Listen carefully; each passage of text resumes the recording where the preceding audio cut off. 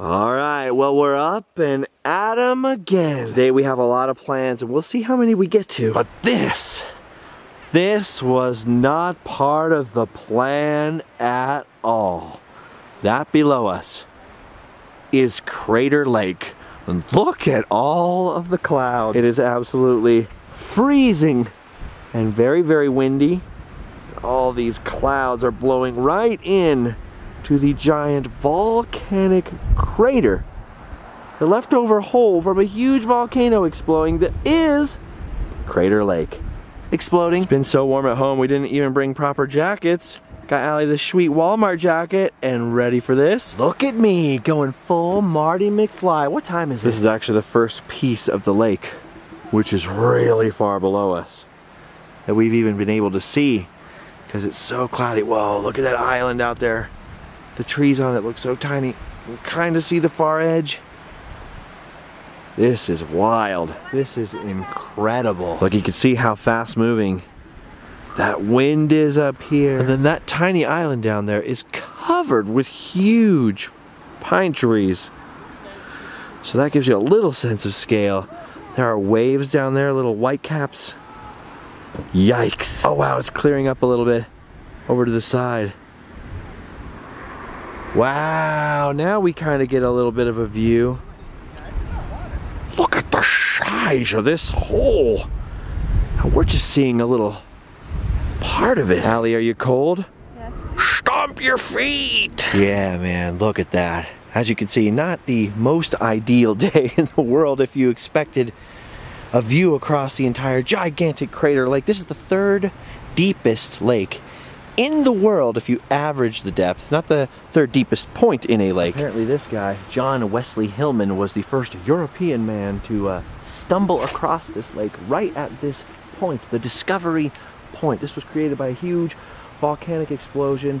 I believe the island that we can no longer see is called Wizard Island, and somebody was saying that it was a volcano within the volcano. And supposedly the park has other extinct volcanoes and volcano cones. Not always sure what the difference is. I'm not a geologist in it. This is amazing. This was not part of our plan to come to Crater Lake at all, but it was just off the road that we were heading up anyways, and so I figured, why not? Wow, dude, look at this. So cloudy. We're in the clouds now. Foggy, cloudy, misty, moist. Oh, man. This is a little spooky. Cliffs and fog and rain.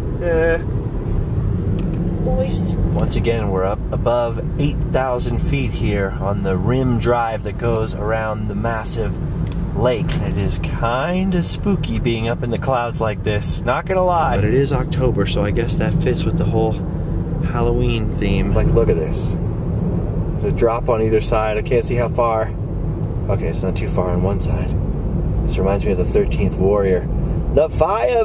We haven't had too many glimpses of the lake, but just enough to say that we've seen the Crater Lake. So, in case I never make it back here, at least I can check that one off the list. Oh, wow, see? Now we can see most of it. I believe, if I read the sign correctly, it's 6 miles across. So that, Wizard Island there, is a big chunk of land. Oh my gosh, I do not like heights. See how this guy's looking, he's leaning against the wall. That's me. Wow, man, that is crazy. It's almost 2,000 feet deep at its deepest point, which makes it the 9th deepest lake in the world, including some, I think, in Antarctica, which are under glacier ice. I can't even talk. My lips are getting numb. Anyway, look guys, we made it to Oregon. And what a sight it is. All right, as much as we like looking at one of the world's biggest holes or whatever, like I said, this wasn't exactly on our list of plans, and we've got other things to do today and many more miles to cover. So it's time to scoot, but that was a worthy diversion. All right, so we just checked on my national parks checklist. I have now been to 15 of the 60, which doesn't sound like a lot, but it's 25%. I just hit 25%. Just 75 more percent to go. Ooh, I knew Oregon was weird, but I wasn't expecting to see anti-government Smokey the Bear. Weird. Ooh, and look at this. We got the Woodsman Country Lodge with a giant lumberjack. And check out the Bigfoot Tavern. Ooh, Bigfoot's thirsty. Look at the size of that bear. I don't even know what town that was, but it provided quite a bit of entertainment for me. All right, all this driving, and we're finally reaching our first destination of the day. We're back at the world's last Blockbuster. Oh, it feels good to be back in Bend, Oregon again. Took a little longer to get here today than I thought it would because of our little detour to Crater Lake. But it is so good to see that sign again. We were here last year and we explored the entire interior of the Blockbuster, and I signed up for a membership. And this is the perfect place to stop on the way to our final destination because it is movie related. So we are gonna make it a Blockbuster night. Ooh, they changed which side you come in on since the last time we were here. But otherwise, it looks mostly untouched. The merchandise looks pretty much the same. They have added a few new things. Dude, this is awesome. I don't think these were here before. You can buy a quote-unquote retro VHS tape for only $2. Dude, genius. It'd be a little cooler if they were in the old Blockbuster VHS cases. The way it used to work was that only the front one would be the cover and then behind would be like this, you know? Except for a Blockbuster design. Oh, I love looking at the Blockbuster history section. For the longest time during the pandemic, the Blockbuster had to remain closed. They were having trouble keeping the doors open. As you can see from the arrows, they did social distancing in here. They had curbside pickup while the store was closed. And for 3 and only 3 nights, they turned this Blockbuster into an Airbnb. We would have tried to get one of the slots, but it was for locals only at the time. Oh my gosh, look at this. The Little Mermaid 2, Pocahontas 2. They got a lot of Land Before Time sequels. Lady and the Tramp 2. A lot of sequels going on. Dude, coming to Blockbuster is like visiting an old friend. And then seeing some of these movies is like seeing more old friends. Oh, there's the TV they used for the 90s living room setup when they did Airbnb. Since the last time I was here, I believe they have come out with an official Instagram account. I think there's a documentary out now. There's a podcast. They are firing on all cylinders, keeping the legend of Blockbuster alive, trying to keep the doors open. Okay. Now for what we're really here for is to enhance our Halloween-themed mission of the day. Entering the horror section. Look at this, man. That is awesome. Since Allie didn't get to have her honeymoon this year, and since it is Halloween time, I thought this was as good a time as any to take a little trip and take her to a place she's always wanted to go. A filming location from maybe her favorite movie of all time, Stanley Kubrick's The Shining. It's my favorite. Basically, 99% of that movie was shot on sets in England. But one key important piece of the movie was filmed right here in Oregon. It's still a couple of hours away, but we were going to go somewhere related to Allie's favorite movie, and we had to grab a copy of Allie's favorite movie. And where better to do that than the world's last official Blockbuster video. Since the last time we were here, someone showed me a weird bootleg Blockbuster in Italy and some other ones around the world. But this is the last official franchise store still using the original computer software and still operating continuously under the original name. Oh my gosh. Yes! You're the man now, dog. You're the man now, dog. Ooh, here's another movie filmed in Oregon, another Halloween favorite. Well, I guess since we filmed every inch of this place the last time we were here, we really have no reason to stay in here for hours and hours, but it just feels so good being inside of here. I feel like I'm 10 years old and I get to rent The Hobbit or The Mouse and the Motorcycle or the Ninja Turtles. And if I'm really lucky, I can convince my dad that I need to rent a Nintendo game. Oh well, we got what we needed. Time to grab our purchases and head out. By the way, I believe you can now order the Last Blockbuster merchandise online at their website if you want to support them and help keep them open. I bought a bunch last time, but there was one thing I just could not resist. Some Blockbuster shades. Oh yeah, come on now. You know you're jealous. All right, one last sick pick here in front of Blockbuster. And then it's time to make one of Allie's bucket list dreams come true. We are gonna head up the road to one of the filming locations from The Shining. Oh my gosh, it's so much longer of a drive than I thought it was gonna be, but at least it's It's pretty up here in Oregon right now. Gonna head through all this flat stuff, into the forest, and up the mountains. There's a slight chance of rain and storms, so we're just crossing our fingers and hoping for the best. Hoping we get a little good weather and a little more sunlight. Hopefully it's gonna work out, because we're almost there. Oh my gosh, this is it. This is the turn, this is the road. You getting more excited now? Yeah.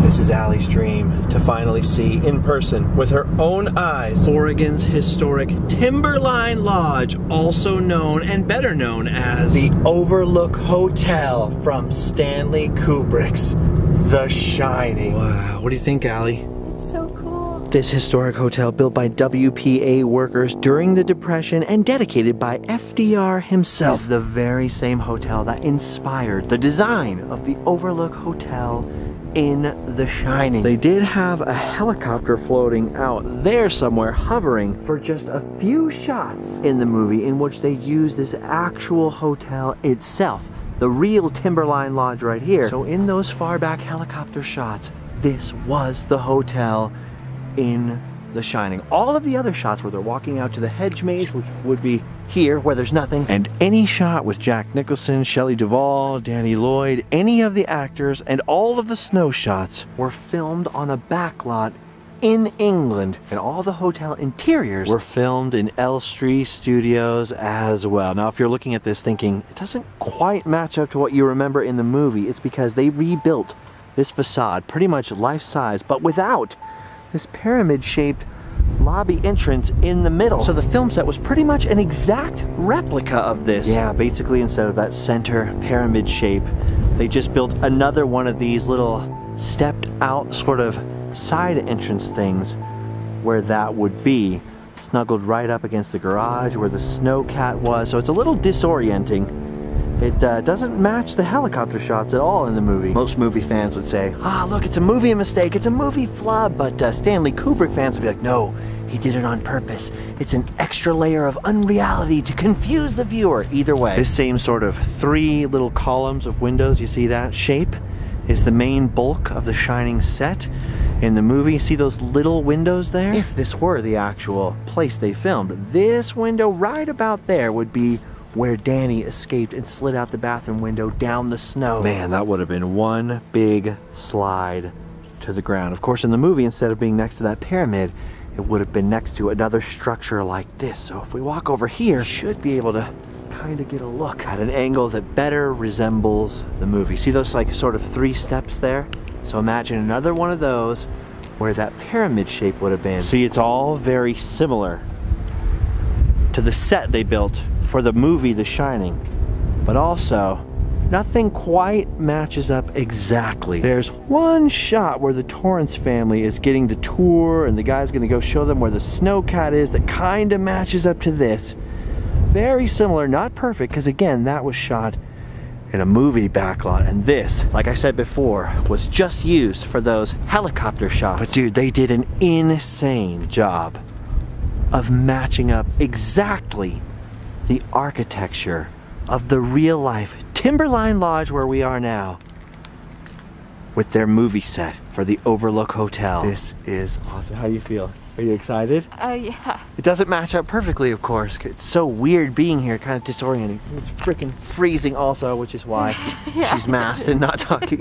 It's so cold. So now I kind of know how Jack Nicholson was feeling at the end of the movie, huh? Poor Jack Torrance. Now in real life, they would have left the hotel this way, and there would have been the hedge maze, the famous hedge maze, right across from the entrance. And obviously there's no hedge maze here in real life, but even in the film, the hedge maze moves around. The entrance is in different spots, depending on the scene from the movie. And you'll notice that even though in that helicopter shot, the snowcat was parked in front of this area, there's no actual snowcat garage on the side of the hotel in real life. However, there are plenty of other buildings for the year-round ski area up on the mountain behind this hotel. Mount Hood, I believe, in real life, which normally you'd be able to see here behind the hotel, but at the moment is completely wreathed in clouds and fog. Look at that snow up there. It's supposed to be raining right now, and it may still rain tonight. So luckily we got here with just enough remaining sunlight and clear weather to see this. Oh yeah, see from this angle, that looks so familiar. So shining-ish. A lot of people think, no, the hedge maze was supposed to be at the back. But the architecture of the back of the building looks nothing like this front piece that they used in the film itself. Maybe tomorrow morning we'll go out there and take a look out back. But at the moment, my thumbs are numb, my lips are frozen. It's getting hard to talk. It's what, 37, 36 degrees out here? And so I think, my friends, we're gonna have to seek some shelter. Luckily, this isn't the end of our Timberline Lodge shining Stanley Kubrick adventure, because we didn't just come up the road to look at the Overlook Hotel. We came up the road for Allie to stay in the Overlook Hotel. It looks nothing like the Overlook in the movie, but we actually got a room at the Timberline Lodge, which means we're going in. Dude, this is awesome. Look at this head right here in the doorway. Ooh, it's like those Calumet cans, or Calumet, or however you say it. Stanley Kubrick theories. Okay, look at this entrance. Wow, they don't make them like they used to. Look at that WPA craftsmanship. Dude, this place is insane. Wow, this is unbelievable. Obviously, the inside of the real Timberline Lodge looks a lot different than the hotel in The Shining. But the interior of the Overlook in the movie was inspired by the interior of the Ahwahnee Hotel in Yosemite, which was actually designed by the same architect, Gilbert Stanley Underwood. It's kind of weird, a double connection there. Oh yeah, dude, this place gives me Shining vibes anyways. Even if the hotel in the movie wasn't based on the outside of this place. Because this place is a ski lodge. We're past its summer season, and we're just before its crazy winter season. So there are a number of people here, but it's definitely not a packed house. Which means every couple of minutes we turn a corner and see nobody. Not only is this place amazing on its face, but it's also amazing. It seems so much smaller on the outside than you expect it to be from the movie. And yet inside there are all these twists and turns and little hallways. And look at this. There's all these little historic sections. Basically like a full-on miniature museum. Wow, unbelievable. I was not expecting this. Look at that. That was Franklin Delano Roosevelt's chair, designed and built for him. He actually used that chair right there, the president. This is apparently a model room, like a sample of what the original rooms looked like. You'll have to see how our room stacks up. Wow, look at this. They've got the whole history laid out here. And inside the room where the little historical film is playing, check it out. The hotel even has a little nod to their movie history as well. What do you think, Allie? You just need a typewriter now. Dude, all of this is awesome, and there's the registration desk right over there. But this ground floor isn't even the main floor. To see that, we're gonna have to go up these stairs. I apologize for the muffled sound of my voice. As you know, we are still in the whole pandemic thing, so cloth masks are required here at all times as part of the COVID-19 preventative measures. You'll understand, you'll understand. Wow, look at this. We've reached it. The official first floor, and boy, oh boy, is it a doozy. Would you look at the size of this place? Oh man, it's that classic National Park Lodge style. That very American looking form of architecture that you just don't see anywhere else. Look at these huge windows, the curtains. Oh, Allie found a desk to do some writing at here. Doing a little writing, Allie? You'll notice in all the nooks and crannies that this place is full of paintings, mosaics, art of all kinds. But the biggest and best piece of art is just the hotel itself. All that stone downstairs and on the outside and on this huge chimney here, that's all locally sourced stuff, local boulders. And all the rest of it is built out of these huge hand-hewn timbers. Dude, this place is astounding. As you can see, they have a beautiful restaurant down here in the form of the Cascade Dining Room, where at least Allie will be eating later. There's also a bar upstairs, but look at this. Right next to the stairway we came up, I never noticed this huge door That is the door. And that stone pyramid-shaped entryway. Dude, look at the size of that handle right there. Can you even handle it, bro? I wonder if they ever use that door or if it's just ceremonial. Only when FDR comes a-calling. All right, we're gonna head back in and upstairs real quick to look at the bar. Wow, look at it. Man, it's gorgeous. Oh man, I wonder how many times the bartenders here have had to hear, "Hair of the dog that bit me, Lloyd. Hair of the dog that bit me." The bar up here is called the Ram's Head Bar, and if you look closely, there are actually carved ram's heads above it.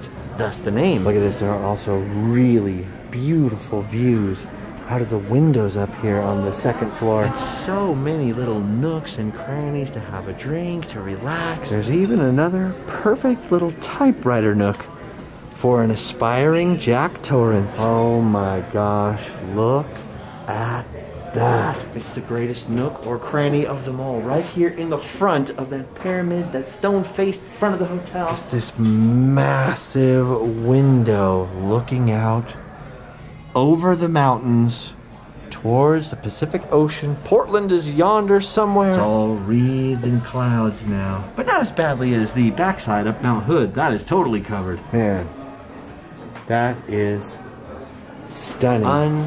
Unbelievable views, man. Unbelievable. All right, well, before it gets completely dark, I guess we should head to our room and check that out. Luckily, since we've already come up to the second floor, we're pretty close. Just step down this way and up this side flight, because our room is on the third floor. Dude, look at these. Apparently, all these carved newel posts started life as cedar utility poles purchased for like $2 each. And most of them, all the ones I've seen, are carved on top into the shapes of animals. Some of them are absolutely fantastic. Dude, look at this duck right here. Perfect for Oregon. That is so awesome. The whole building is a work of art. Ooh. And there's the first creepy Shinings vibe thing I've seen. Where the heck does that little staircase go? I don't even want to know. All right, look at this. Here we are. The third floor. Whoa. That is quite a hallway down there. Look at that. Come and play with us, Allie. Forever and ever and ever. Ooh. This place has been open since the 1930s. Could be haunted. You never know. Allie, you're always saying that you hope you see a ghost. Yeah. How come? I don't know. I think it would be kind of cool. I do not think it would be kind of cool. I don't want to see that at all. Maybe Casper. He's a friendly ghost. Alright, so in the movie, the bad room is 237. And luckily, we're on the third floor with 303. So hopefully, no one will appear in our bathtub. Dude, look at that. Old school, actual hotel keys. How fun. Look at this.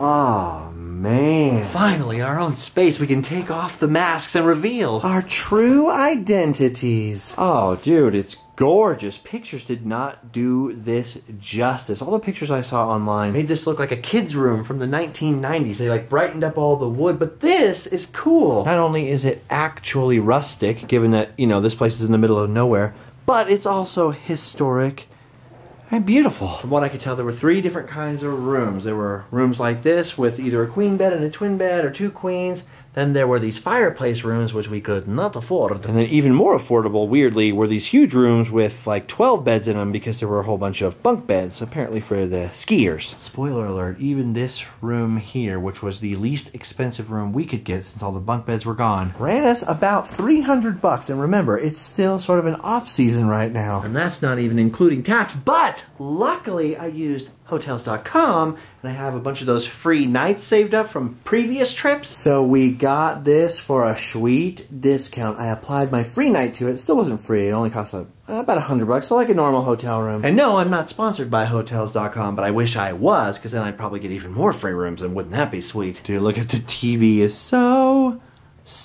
tiny. And of course, there isn't actually a Blu-ray player for us to watch The Shining on, but Allie did bring an iPad, so we can pretend. We can pretend. All right, check this out. In here, we have the historic tiled bathroom with a very public-looking toilet. Nice sink over there. Beautiful tile work, and look at this shower. Wait a minute, wait a minute. What the heck is this?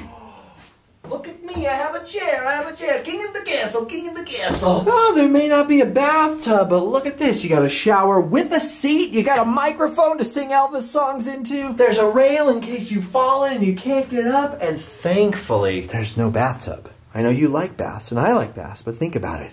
Do you really want to stay in a shining hotel and risk someone appearing in the bathtub? No. No. No, you don't. Look at that. We got one chair over there, another chair over here. Some free, fancy water. Better be free, man. This room was pricey enough. A nice snow boot removing bench. A phone that, if it's not original, at least looks period correct. Some very Texas Chainsaw Massacre looking lampshades. And last but not least, they even have a closet where we actually stashed our stuff when we came up here earlier. And as you can see, it just fits in there. Oh, and by the way, there's this fan that looks like it was put into the room the year the hotel opened. It's so heavy and metal. Wait a minute. Which means it's a heavy metal fan. Stanley Kubrick, Stephen King, heavy metal fan, horror movie. Now, I have never read the book The Shining. I have only seen the movie, and I've seen it over and over and over, thanks to you. But you have read the book. It's yes. One of your very favorite books. It is my favorite book, and it was actually based on the Stanley Hotel in Colorado, I think. Yeah, that's where Stephen King stayed when he wrote it, or when he was inspired, something like that. Right. And then in the book, the haunted room is actually 217, but when they shot the movie here, I think they asked them to change the number so that people wouldn't get scared to stay in the room 217, but there's no room 237 here, so. Right, because there is a 217 here, so if they kept the room number the same, they were worried people might be afraid to stay in there. Little did they know that that room would be requested almost continuously ever since the movie came out. In the movie, it's room 237. That's the worst room in the hotel. Because there is no 237, and ironically, now guests like you show up wanting 237, and you get told there's no such thing. No, I would stay in 217. Oh, that's true. That's true. What I want to know is, does the Stanley Hotel that the book is actually based off of have a 217? And is 217 the actual room number where Stephen King stayed? Is that the actual haunted room there? Because supposedly there is a haunted room there. I think they have it. So they're proud of it, probably. Probably. Plus, I think the Stanley has actually built a hedge maze outside, a little miniature one, for visitors, and so someday we'll have to go there. So they're kind of proud of their shining heritage up here on the mountain at the Timberline. They're into it, but they have guests here for other reasons. Like going to bed here to get a good night's sleep for skiing, which is the most romantic thing you can do. Skiing! We'll do that someday, after marriage. Alright, it has been a very long day. We've been driving for something like 12 hours all told, with all the different stops and with the national parks and the trying to buy food, the getting gas and the renting movies, and I have not eaten one single thing all day. And the Cascade Room here promises that they can make me gluten-free food. So I'd love to talk about this more and show you the view from our window, but that will have to wait for morning because we are hungry. And trust me, you guys do not want to hang out with a hungry Allie, because she gets mean. She goes full Jack Nicholson. Here's Allie! Here's Allie! Let me in! I'm hungry! Okay, I'll get you food! Okay, guys, I hate to leave you here in the dark, but I've got a hungry, shining fan on my hands, so I'll have to catch you guys in the morning.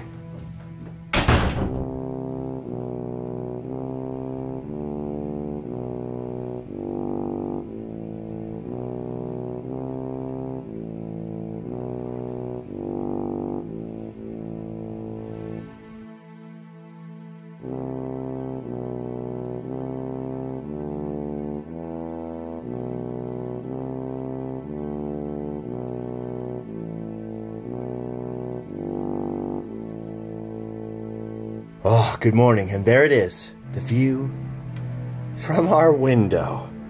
Not much better than the view at nighttime, honestly. And sadly, it won't be our window much longer, because you hear that outside? That's the storm. Heavy wind and rain have made their way up the mountain. There is now a threat of a quote-unquote heavy snowstorm, according to the weather. And all jokes aside, I don't want to actually end up like Jack Nicholson, frozen to death in the hedge maze. The Southern California boy is not fond of driving in the snow, and we definitely don't want to get snowed in here. Not that it wasn't a nice room, and it wasn't very cool to stay somewhere so historic, but, you know, it's a little pricey staying a day you didn't intend to. So, my friends, the game's been called on account of weather. We won't be able to walk the grounds and explore a little more. Maybe sometime in the future. But we did make it up here, and we did make one of Allie's bucket list dreams come true. And so, we can leave this fine historic establishment safe and secure in the knowledge that we've done our duty. We can go home and sleep well.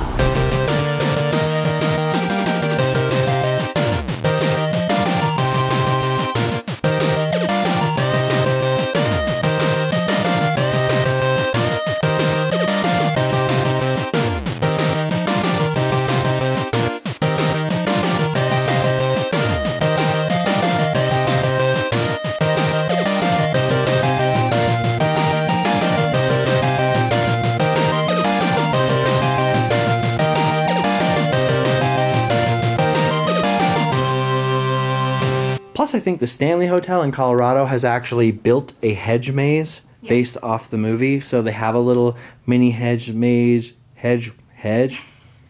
Dang it. Okay, we'll go get food. I'm hungry. This is actually Allie in her natural habitat. Blockbuster and McDonald's. Make it a Blockbuster night. Dude, I love these chairs. I wish I could build chairs. I'd build myself a Timberline Lodge chair. Awesome. Do that future dining room table goals. First I need to find a house though. Bum, bum, bum, bum, bum, bum. It looked so easy, didn't it? It looked so easy to just leave. But in reality, where's Allie? She won't leave. She refuses to leave. Okay, so I was wondering what the heck this ugly piece of wood was in here. Like, who's panning for gold or whatever? And then I realized it's a screen for the window. So, like, if it's warm enough, which I doubt it rarely ever is, you open this up, pop in the screen. That's ingenious. I guess you could say this hotel was screen used in more ways than one. Yeah. I came in a Happy Meal, and you can tell because I'm so happy, happy, happy, happy. I am the colors of a 90s windbreaker. Woo! Gotcha. Shined you. I shined you. Get it? It's a thing.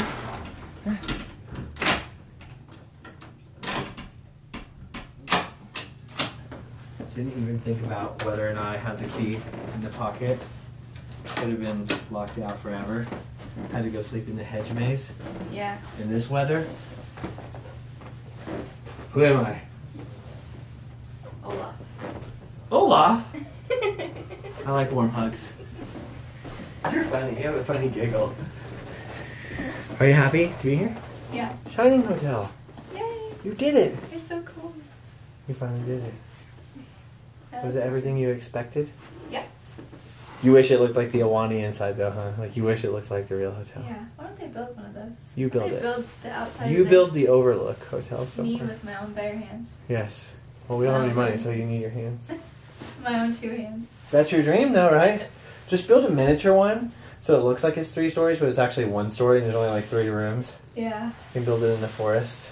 And the inside will just have the elevator with blood on one wall and the bed on the other wall, so when you're sleeping, the elevator doors open and this huge rush of blood gets all over you while you sleep. And then you wake up and you're like, ah, blood, I'm allergic to blood. Like, it's just corn syrup. Even worse. They break out in hives and sue you, and then you go out of business. I was still recording. You didn't even know. I did. Ow! Yeah, see, we don't want to end up like this, even though it would be fun to ski off the roof, I think. New opportunities for play if ever is season of the year.